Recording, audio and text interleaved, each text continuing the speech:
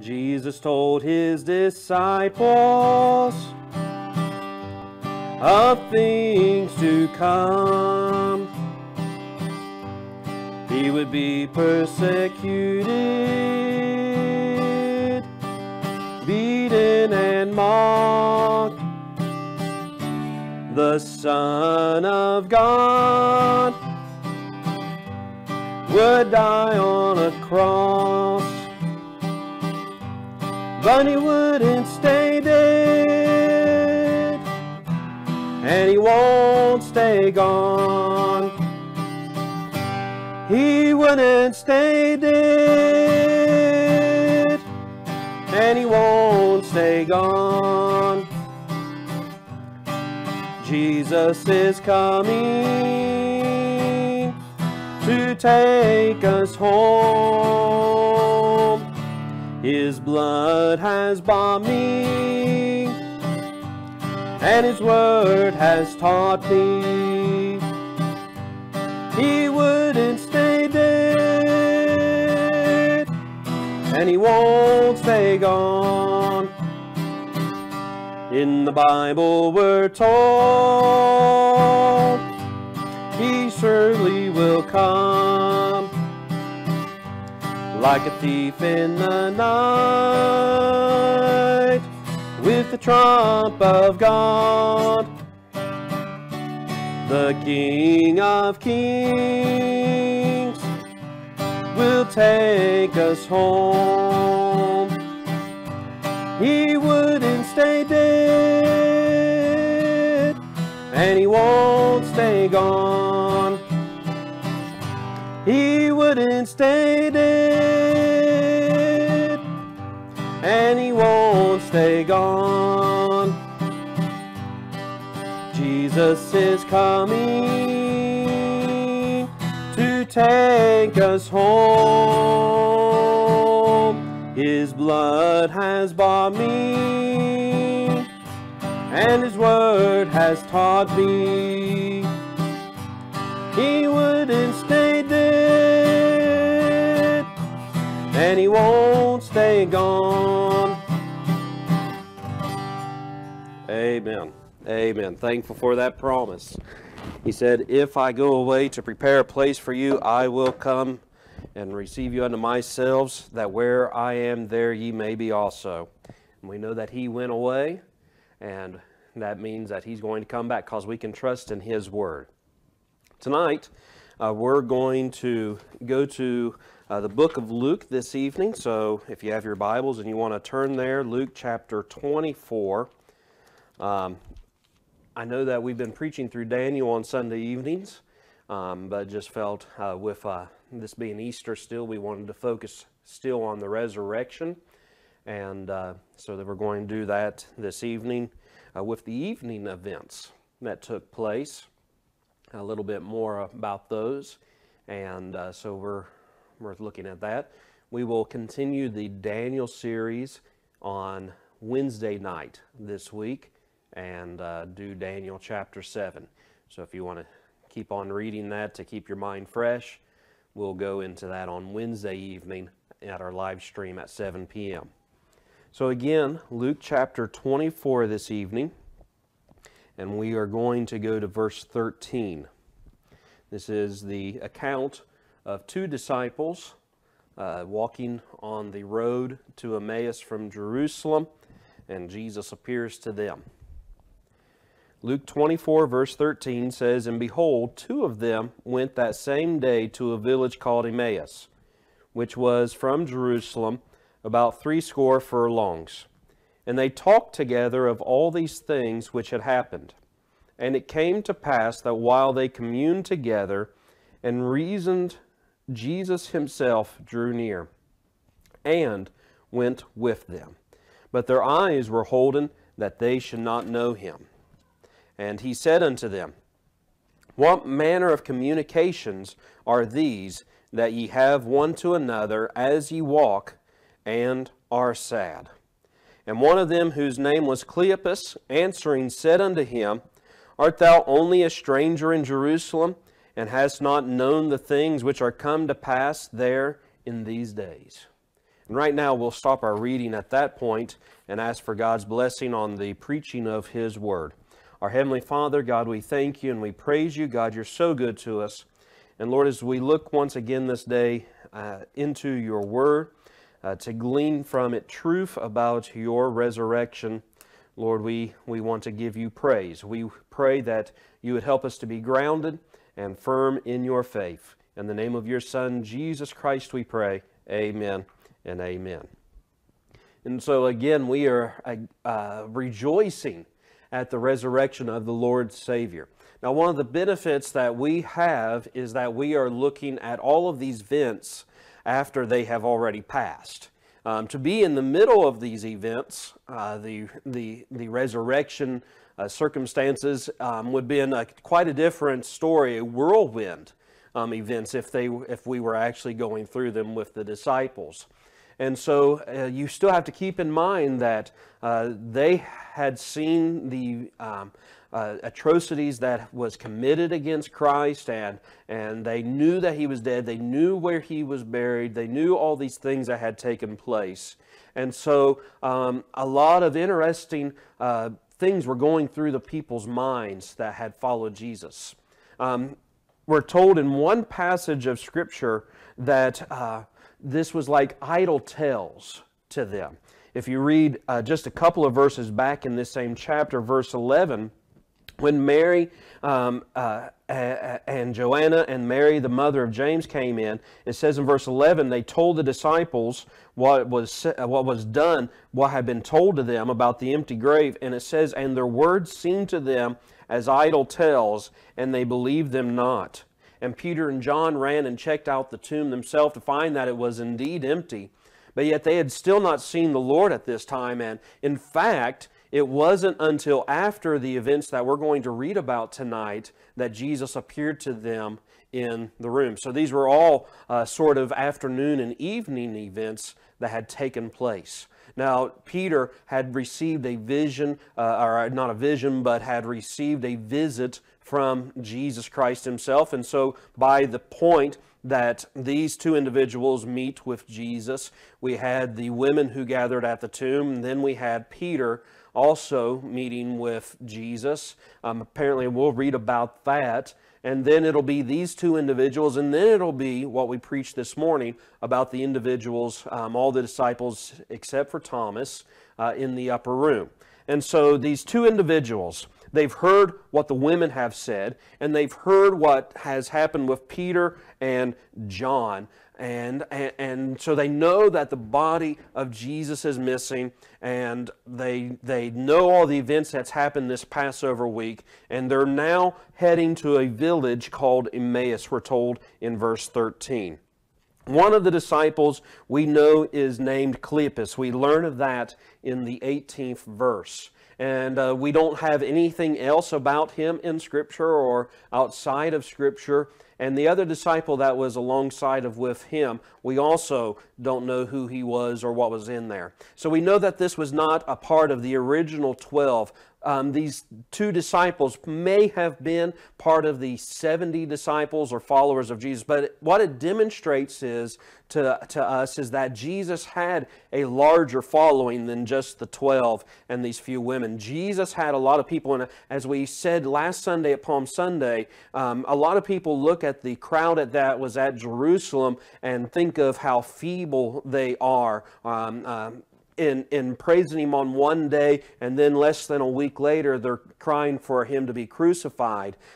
It was really that there were two separate groups of people. As Jesus had a following, and these two disciples, not the original disciples, they were part of that following that was praising Jesus and worshiping Jesus. And so you can imagine even that they are just a little bit farther removed from the teachings. They didn't have that 3.5-year journey side by side with Jesus like the 12 disciples. And so you can imagine what is even going through in their head. And so they follow Jesus.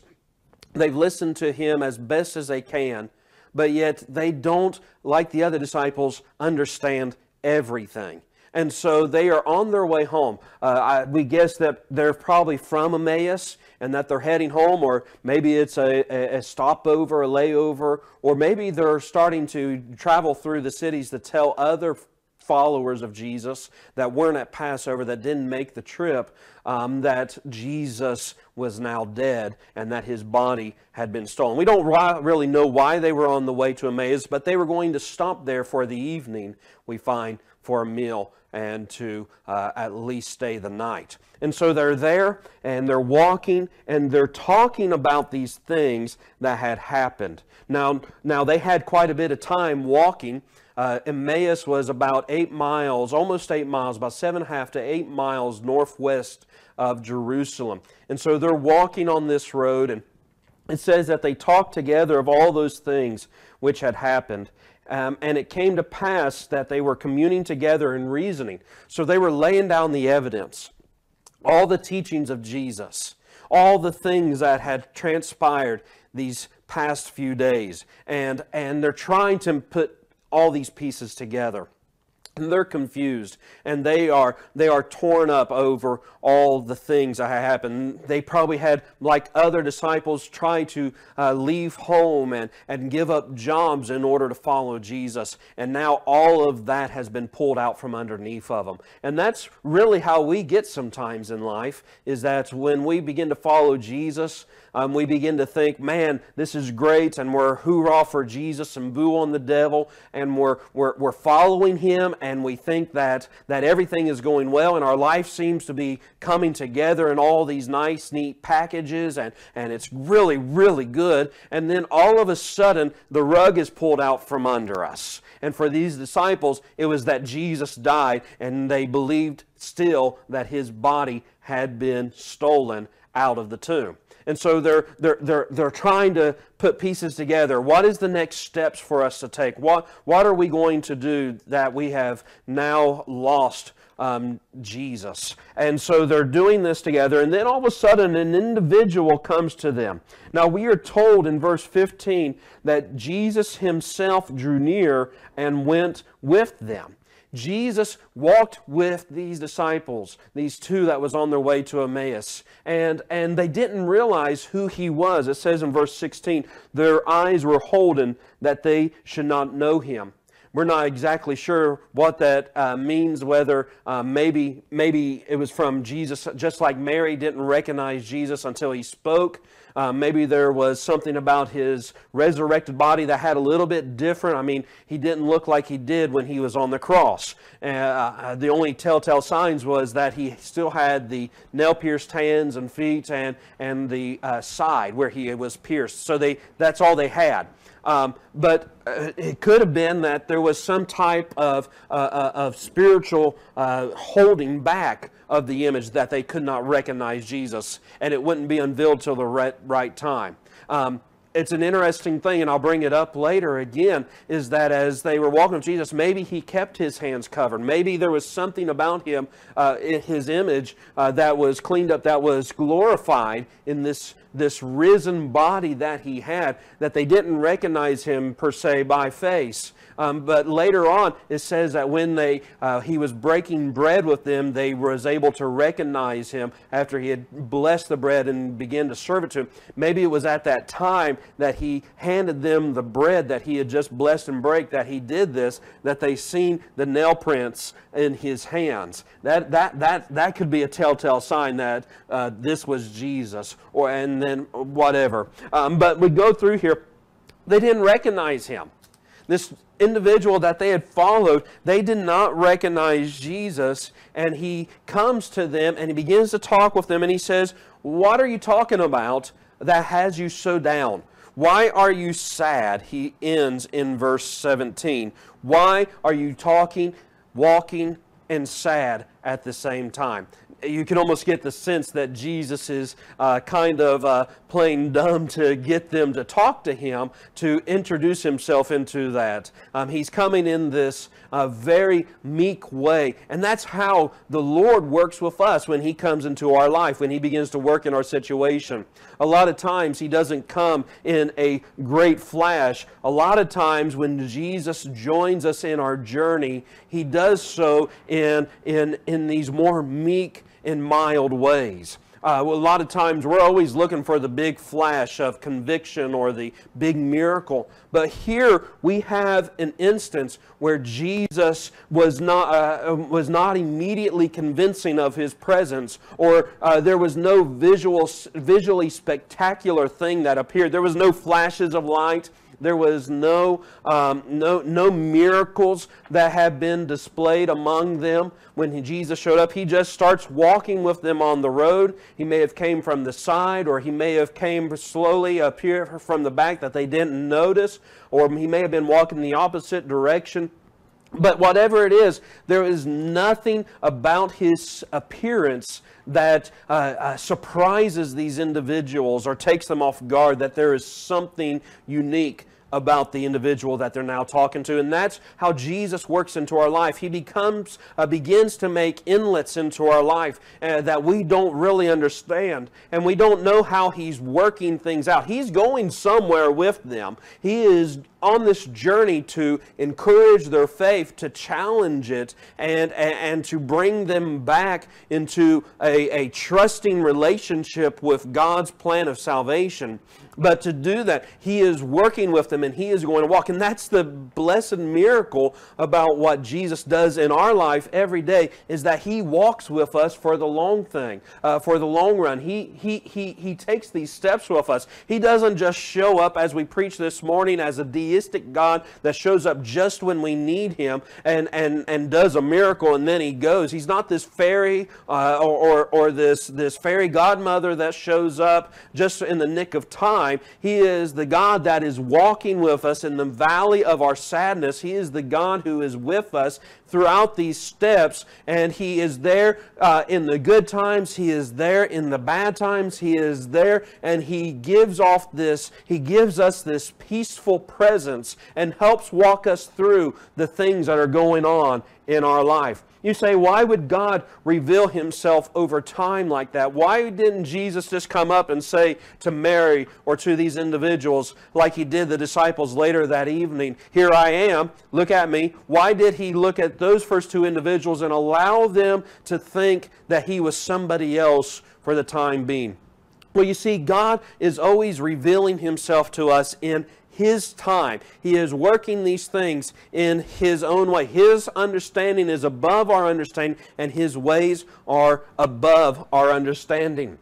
You still say, why? Well, the best answer I can give you is from Romans chapter 8. It says that he works all things out to the good of them that love him, that love his appearing. And so everything that he does, these slow unveilings of who he is and his displays of power and bringing us into him is for our good. He knows that a lot of times that things we can do a lot of things prematurely on our own, and we can get ahead of ourselves. And so he takes us through a longer journey, a lot of times, to bring us out to the best results. He knows how to grow us. He knows how to lead us. And with God, sometimes the shortest route to get to the destination is not the best route, is not what he wants us to go through, because we don't go through the growth that comes from the journey, from a long journey with him. He takes us through the hard areas of life. He takes us through the valley of the shadow of death. He takes us through these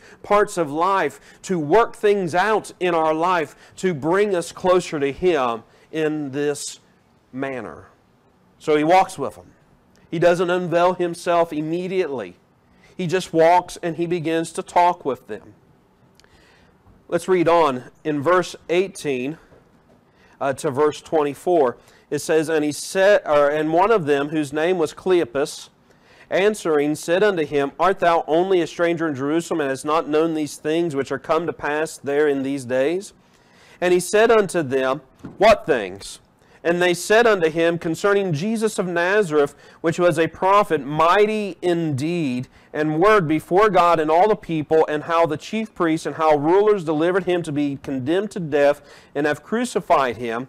But we trusted that it had been he which should have redeemed Israel. And beside all this, today is the third day since these things were done. And so here they are talking about how there was some issues there about that went on in Jerusalem about Jesus, about this Jesus of Nazareth. You see that they still don't recognize him.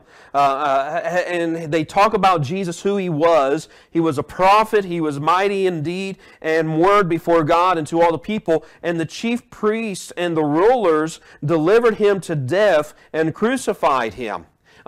They put this individual to death, and it was a major thing. Jesus was this well-known prophet from the land of Galilee, and they put him to death. And it was a major public mockery and public display before all the people. And then he says, we trusted that it had been he which should have redeemed Israel. And beside all this, today is the third day since these things were done.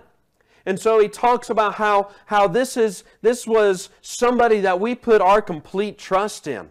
We believe that he would redeem Israel. We believe that he would set us free from what the Romans have put us under. We thought he would set up his earthly kingdom and that he would rule and that all things would be made right for Israel. And beside all this, it's been 3 days since he died. And so not only is he dead, but this is the aftershock of it. He has been dead 3 days.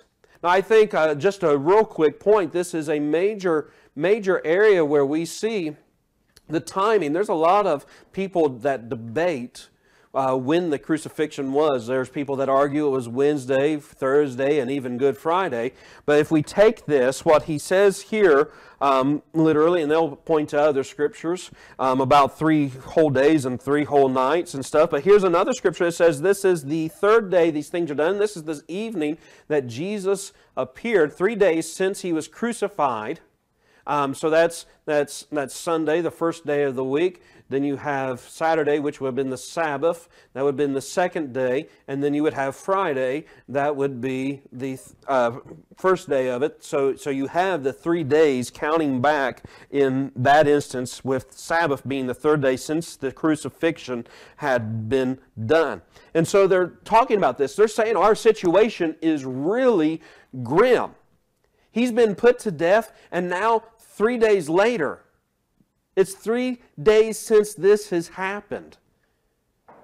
And I know that when we have ministered to people who have lost loved ones, really, when that person passes away, even in the day of the funeral, it is quite a bit of a shock to the system that people feel numb and they really don't know a lot of what's going on.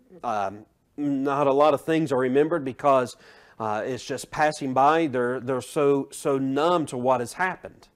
And it's not really until a week later or a few days after when you begin to really notice and come out of that numbness that person's presence is missing. And I think that's kind of what they're talking about here. He says he's died. We witnessed all the horrific actions taken against him, and we've seen him buried. And now it's 3 days, and this is really settling in. We're just heading home to go talk it over. But it gets even worse as he goes on. He says in verse 22, yea, and certain women also of our company made us astonished, which were early at the sepulchre. Talking about that morning. And when they found not his body, they came saying that they had also seen a vision of angels, which said that he was alive. And certain of them which were with us went to the sepulchre and found it even so as the women had said, but they saw him not. And so that happened all in the morning. And as I read there in the previous part of the chapter, when the women came and told him, it sounded like idle tales. It sounded like false words, like they was this kind of joking, or that they were out of their mind. And so Peter and John went and checked it themselves, and they didn't see anything. The tomb was empty. And they didn't see any angels. They didn't see Jesus at that time. And they had came back and told the rest of the disciples and said, it's true, his body's gone, but we didn't see any angels. And so now these two individuals are gone. They're defeated because Jesus is dead. He's been dead for 3 days, and he is missing. His body is gone. As we talked this morning, when Peter and John left the graveside, they didn't believe, because they did not know the Scriptures that Jesus would resurrect from the dead. These two disciples also did not know that.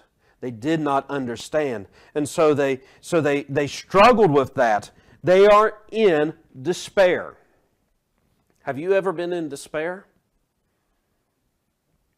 Bad news after bad news, heartbreak comes after heartbreak, and you just can't seem to catch any hope. You can't seem to get up out of where you're at. That's what these two are laying down for us and for Jesus right here. They're just pouring it all out. Jesus is dead. He's been dead for 3 days now, and his body is missing. We have no hope. He was our hope. We placed everything in him. And now we don't see him. And that's where we can get to in our life, where we lose all hope. And because God isn't moving in our way and according to our understanding, our faith is shaken. We're rattled. And so Jesus begins to talk to them. He says in verse 25, "Then he said unto them, O fools and slow of heart to believe all that the prophets have spoken. Ought not Christ to have suffered these things and to enter into his glory? And beginning at Moses and all the prophets, he expounded unto them in all the Scriptures the things concerning himself." And so here's the thing. Jesus begins to look at these individuals, and he has one thing of condemnation to them. Here's one thing that he chides them for. This is the first area after the resurrection where we see him challenge somebody's viewpoint, or challenge where somebody is by words of confrontation. He looks at them and says, O fools and slow of heart to believe all that the prophets have spoken. He calls them fools and links that with unbelief. And so, what happens a lot of times when despair creeps in, we know the Word of God. We could probably recite some Scripture, but the reality is that at that time, we don't believe what we have read. Or, what else happens is that we read something, and because it does not seem pleasant, then we begin to go the opposite direction. And so a lot of times we begin to hold on to that stuff that we agree with, and we disagree with that stuff that we don't like. We call this confirmation bias in research. When you and I see it all the time. Our friends that lean to one party, one particular worldview, they will always bring up articles and share things on social media or in conversations that support their view, and people from another viewpoint will always share the stuff that's from their viewpoint, and they won't read anything from somebody else's viewpoint. That's called confirmation bias. And the reality is we do that in a lot of areas of our life. When we studied it, it was in research, and we talked about how this comes even into scientific research. You can't get away from it, and that there is nobody who sees anything from nowhere. There is no true objectivity when it comes to things like research. And here, when we begin to apply that to our spiritual life, a lot of times we will read parts of the Word of God and we don't like it, and so we try to research other ways to explain it. I heard it said one time, the Bible is not hard to understand. A lot of times the plainest reading is the correct reading. But the problem is that it is hard to obey, and people will make easy things difficult because they don't want to obey it. And so that's what we begin to maybe see here, is that these two individuals, they've already said, we know the Scriptures and we know these events and we're trying to put them together. But remember, their bias was found in verse 21. They trusted Jesus because they believed that He would be the one to redeem Israel. They believed, like everybody else around them, they didn't understand the Scriptures fully, and they believed because of their bias about Israel, their bias about what they thought God was doing, and God was moving in a different direction. And so they were against that. And so Jesus looks at them and says, you're foolish and you're slow of heart to believe all that the prophets had spoken. And so Jesus began to teach about the prophets. Now, the prophets, he says, he starts at Moses and goes through all the prophets, so the law and the prophets, and he teaches them. And this sounds a lot like what Peter was telling us to do, and telling us how our salvation can be explained and seen through Scripture of what God was doing. 1 Peter chapter 1, verses 8 through 12, verse 10 through 12 says this, of which salvation the prophets have inquired and searched diligently, who prophesied of the grace that should come unto you. Searching what manner of time the Spirit of Christ which was in them did signify, when it testified beforehand the sufferings of Christ and the glory that should follow, unto whom it was revealed that not unto themselves but unto us they did minister the things which are now reported unto you by them that have preached the gospel unto you with the Holy Ghost sent down from heaven, which things the angels desire to look into. And so the prophets, when God was giving them the word for the Old Testament, and they were searching the meaning of all these visions, these dreams, and all the words that He had given to them, they looked at the sufferings of Jesus Christ, of the Messiah, and they didn't understand it. That was what they had a hard time swallowing. Even the prophets and these people in the Old Testament, and these two right here, these two disciples, and all of Israel, and even modern day Israel is looking at the Old Testament and looks at the Messiah and all the kingdom that He's going to set up and all the good things that He's going to do. And that's what they focus on. But they get hung up. We see that they're hung up on the sufferings of Christ. They don't understand the sufferings that the Messiah would go through. They want all the glory of the Messiah, but they do not want to accept the prophecies of the Messiah's suffering. And so when the Messiah suffered, such as what we're told in Isaiah chapter 53, the scripture that talks about the suffering servant and explains so much of what is happening here, or that Psalm 22 was a messianic psalm portraying Jesus Christ. They look at that and say, that can't be the Messiah, because the Messiah, when He comes, He's going to do all these things and lift us up on high thrones and make us rulers and set up a kingdom that sets us up above everybody else, and He's going to bring this unparalleled peace throughout the remainder of history. And so that was what was in their mind, and because that was what was in their mind, they rejected everything else. We do that with Scripture today, and when that happens, we just bring our despair and our discouragement even farther down the road, because we do not accept the reading of Scripture. We do not accept the trajectory from cover to cover. That's why Jesus was taking this journey with them. You realize that? He couldn't have taught Moses to the prophets in just a 500-foot journey. The idea wasn't that they needed a miracle. They didn't need some gigantic spiritual explosion in front of them.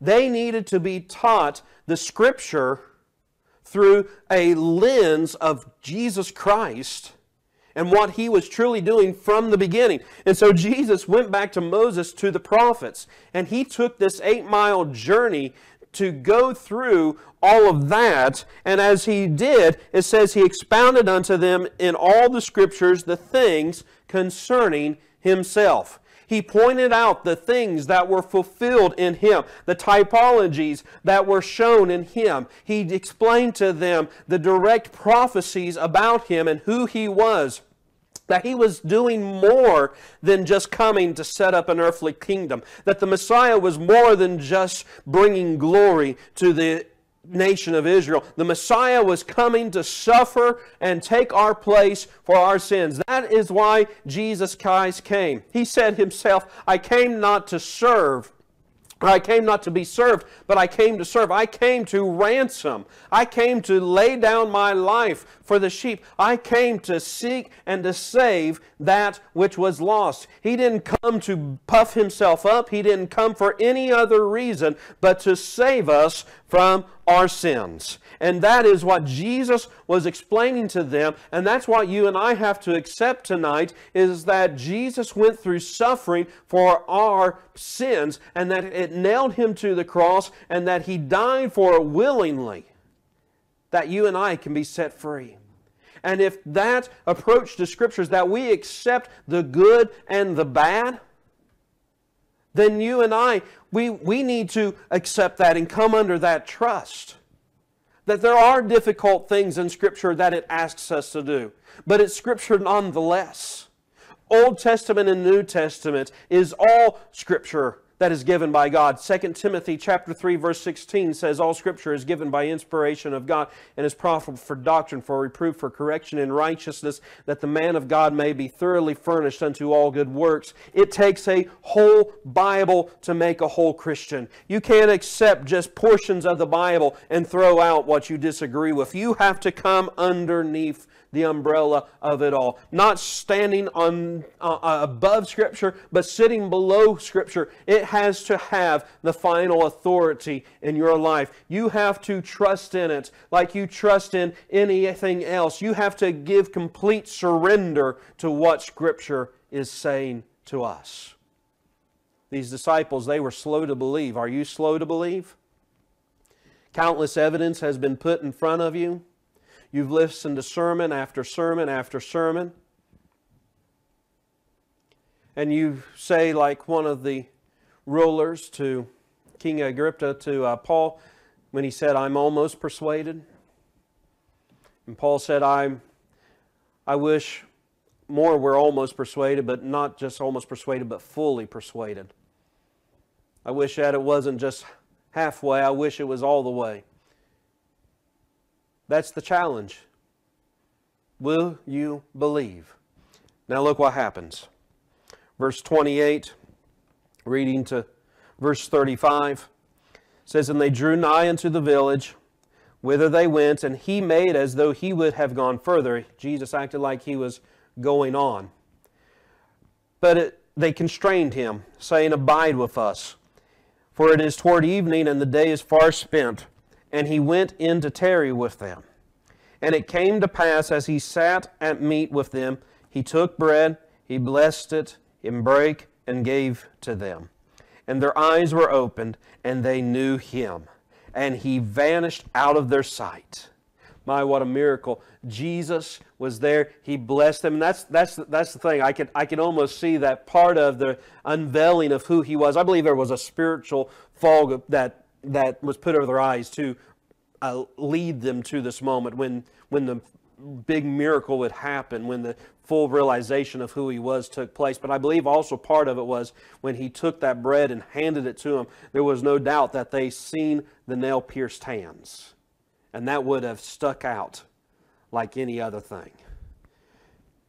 And so they wanted Jesus to talk with him. There was something about this individual, what he was saying, that they longed for. We long for Jesus and His truth. And He blessed them, their eyes were opened, and He vanished out of sight. he was gone. There was the big miracle point, the big demonstration that many of us long for. It came after they begged Jesus to stay around. They wanted more of him. They knew it was Jesus. And it says in verse 32, and they said one to another, did not our heart burn within us while he talked with us by the way, and while he opened to us the Scriptures? We need some spiritual heartburn. We need to listen to Jesus. We need to sit under the Word of God and allow it to pour into our soul. As we read into it, yes, we can read commentaries, we can look at dictionaries, we can look at newspapers and try to associate things with Scripture to the times of today. But the reality is that the teacher needs to be Jesus Christ, ministering to our hearts and minds through the Spirit. He opened up the Scriptures. Jesus will open up the Scriptures to us when we want to listen to Him. When we're listening to the world, when we're listening to false teachers, we won't hear the voice of Christ. But when we listen to the voice of Christ, when we have focused on Him and we have learnt His voice, He will open up the Scriptures to us. Verse 33, and they rose up the same hour and returned to Jerusalem, and found the 11 were gathered together, and them that were with them, saying, the Lord is risen indeed, and hath appeared to Simon. Now this is where we see that these two disciples came back to confirm what the women had said earlier that morning.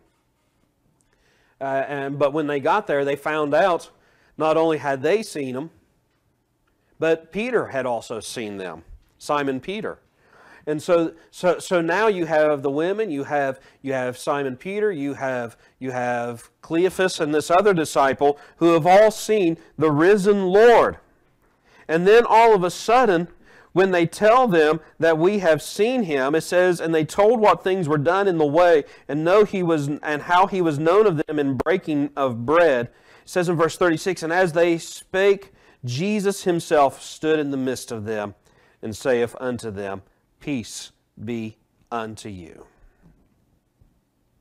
Jesus showed up, like we said this morning. That's where this morning's sermon would step in with the Scripture, where it brings into harmony among the four gospel writers. And He gave them peace. These disciples, they were in despair because their hearts were slow to believe what was in the Scripture. And Jesus had to go into that spirit, that closet, that Scripture closet of their heart, and give it a cleaning out. A lot of us have a dysfunctional closet when it comes to Scripture. We know all the stories, we know a lot of this stuff, but we also have a lot of old wives' tales, and we have a lot of fancy sayings. A lot of us, our Scripture repertoire is based on mottos and cliches, things that are not based on Scripture, things that are not found in Scripture, and that fills our scriptural knowledge bank, our closet. And sometimes we need to go in there and clean it out and have it reorganized. We do that all the time here at my house, where it seems like we are constantly going through closets and throwing out old junk.